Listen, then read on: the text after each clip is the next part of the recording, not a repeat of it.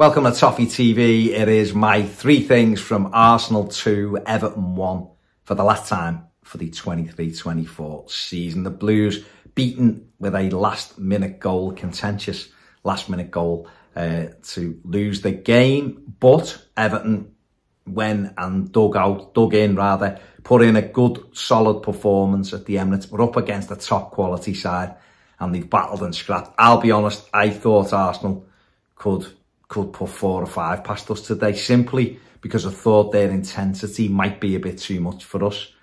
But it wasn't like that at all, and I'm a little bit gutted. I shouldn't be. I mean, I think the goal for me absolutely shouldn't have stood. I think it's a terrible decision, I really do. I think once you're sent to the screen, I think it's an absolutely disgusting decision by Mikel Arteta, and I think, me personally, it's an agenda-driven. I think his mates have been in his ear, his Newcastle mates have been in his ear too much, that he can't referee us objectively anymore, because that is a terrible decision. But I'm a bit gutted because I think we deserved a draw based on the durability of us and how much we dug in today. They're a better side, we know it. They could have scored goals.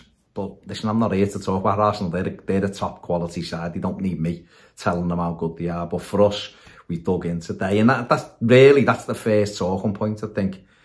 If you look at it, Sean Dyche, Ian Wong, Steve Stone, I think they've picked themselves up and dusted themselves down tremendously well since that Chelsea game. I'll be honest, I think if the club would have been stable with stability right at the very top, I'm not convinced Sean Dyche would still be here during that 14-game run. I think on most clubs throughout, certainly in the Premier League, 14 games without a win, you're sacked. But we didn't, and he's rode that out, and that's fine.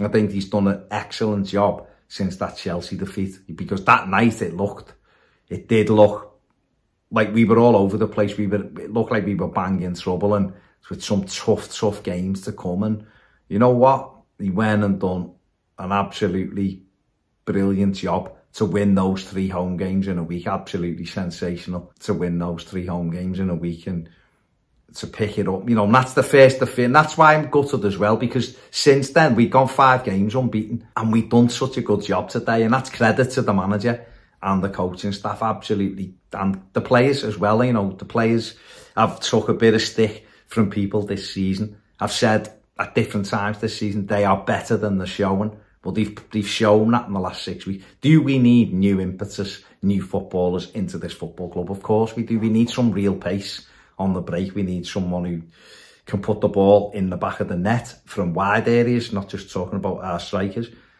We've done, we've ground out some big results in the last few weeks, and today we nearly got another good performance. It didn't matter in the context of the league, of course it didn't. It didn't matter in the context of league placings. If we'd have ended 1-1 Brentford, we're spanked at home by Newcastle. But, it would have been nice to finish the season 6 games unbeaten, wouldn't it? But listen, it's gone, and that's the way it is. The hard work starts now. But I think what the manager has done is they've put a level in place now, and he can't fall below it. And the players can't fall below it. And it'll be tough, because we're entering a period of still going to be instability, isn't it? Because until we actually get owners who come in and start setting the plan, getting some money into this football club, making everything better, then things are still up in the air. We don't know of those players today. We don't know who we're going to see again in an Everton shirt. Well, we'll know some, but there'll be lads who we won't see in a blue shirt again who'll move on. We may well end up losing Amadou Onana. We may end up losing probably will end up losing Jared Brandwaite as well. More on that in a minute. But for the manager and the coaching staff to pick the lads back up, done a tremendous job and deserve credit for that. So that's my first point. Second point is the season. Is the summer and the ownership, and it can't be ignored. We've just, 6 games, last 6 games since Chelsea, like I've just said, the lads have put in big shifts. I'd say the only time he really dropped the level was Luton away. I think we could have raised it a bit and won there, but we didn't, and we didn't lose the game. But they did fine, and they just had a big week and got the results.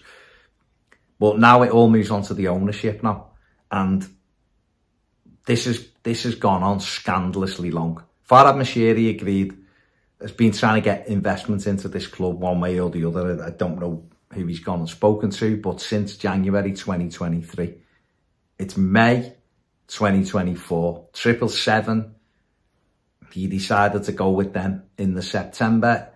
This should have been brought to a halt in January or February time. The Premier League are at fault for that.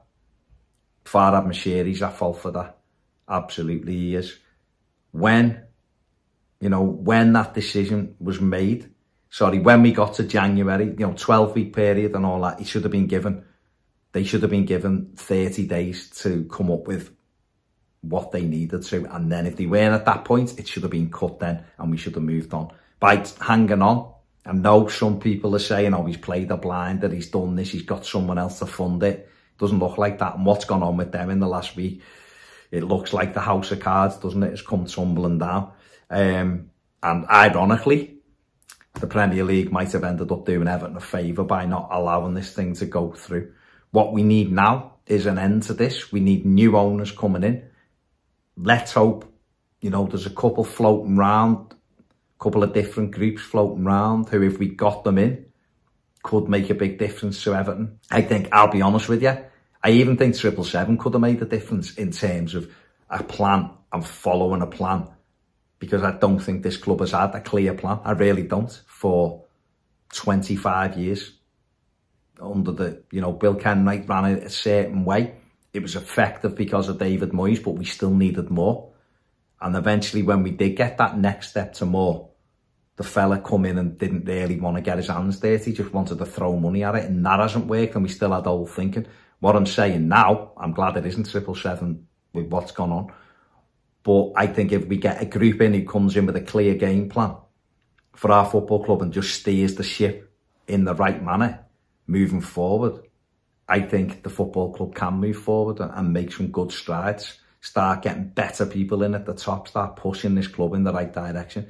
The next few weeks are going to be critical to Everton Football Club, and hopefully there is a little bit of light at the end of the tunnel. We can get the right people in. If we get the right people in, then this club could pop. We know that. We know we're waiting to move forward. So it's going to be huge, that throughout the summer. And third and final thing is the supporters, again, have been absolutely tremendous. What a horrible, horrible season. I've got to say, it's been the worst season that I've ever experienced, covering Everton Football Club, but certainly following Everton Football Club as a fan.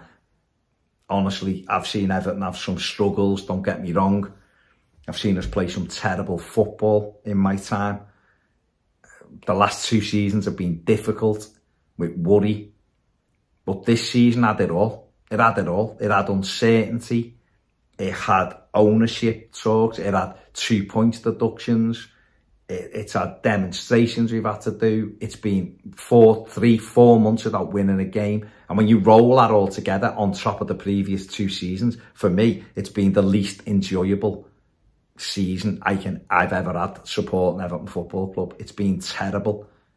There's been administration where there's been muttered a million times this season. We've heard people telling us it's a good idea.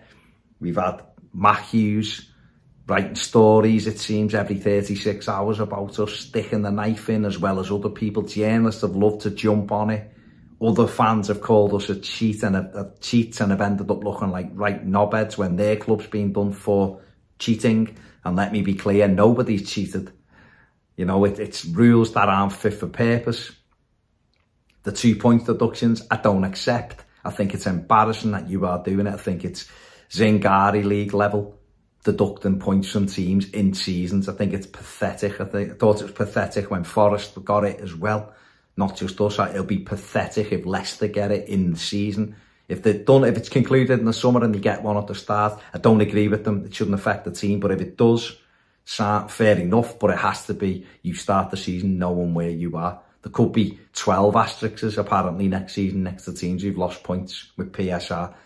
That's pathetic. And this is the season where the Premier League's been shown up for what it is.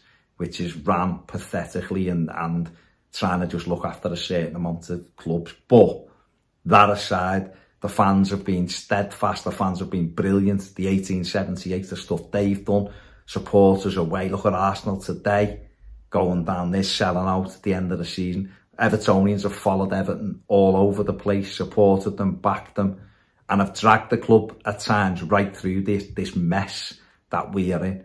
And this is why us as a fan base deserve owners to come in and give us something back now. The club needs new people in. It does. I'm sorry, it does. It needs new voices, new eyes. It needs people to come in and start embracing our supporters properly.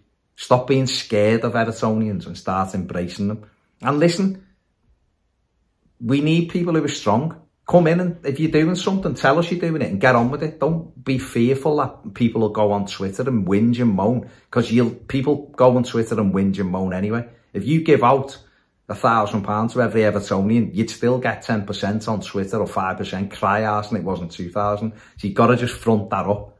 You've got to front that up. People will do it no matter what. People will moan no matter what you give them. The club cannot be terrified of our fan base. Go and involve the fan base. Get the fan base right behind you. And an ownership group that come in and realise that the fans are the best thing about this football club will get the best results. We'll kick on. We'll drag the football club forward. And we'll all benefit from that. But the fans, once again, tremendous this season, home and away. And we deserve better. And let's hope that, you know, we were clear with a few games to go this season. Next season, it's got to be better. And I think if we can give the coaching, the manager and the coaching staff better resources, different resources, we're not going to be able to go out and spend 100 million, we know that. But we can spend some money, we can bring frees in, we can bring loans in. We can get the manager better tools and then let them get on with it. And if we do that and crack on with it, and we've got a direction moving forward and people are clear with what the plan is, things will improve. So there you go. Listen, thank you everybody who took the time to listen to me rambling on this season. It means a lot. We really, really do appreciate it. We're looking for that 100,000. We're on the road to 100,000 subs. That'll be incredible. If you could drop a sub, that would be brilliant. Thank you very much. Hit the like button, subscribe, leave a comment. But thanks to everybody who has took the time to listen, comment and watch these videos. So thank you so much. Have a fantastic summer. We're here all summer anyway. We're here every day. So, you know, all your Everton news will be there. But for people who just watch the match stuff, thanks very much. Take it easy. Have a great summer. See you later.